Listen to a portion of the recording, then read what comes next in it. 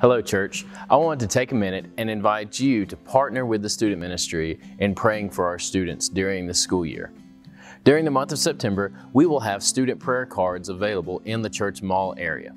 Now, you may have not ever participated with us in this, and let me tell you a little bit about it. These are cards that have one of our students on it, their grade, and where they go to school.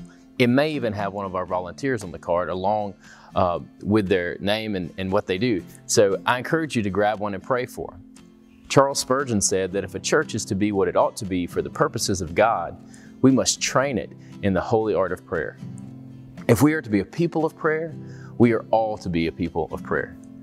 The cards are going to be located on tables near each entry door in the church mall, so please feel free to pick up a card.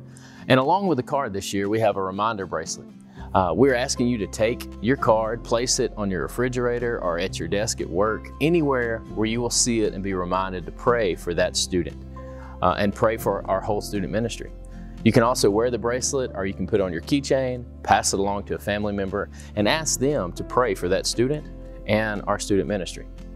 We are so grateful for a church that continues to pray for our students. If you have any questions or you need more info, please feel free to contact me here at the church. I appreciate you so much for supporting our students.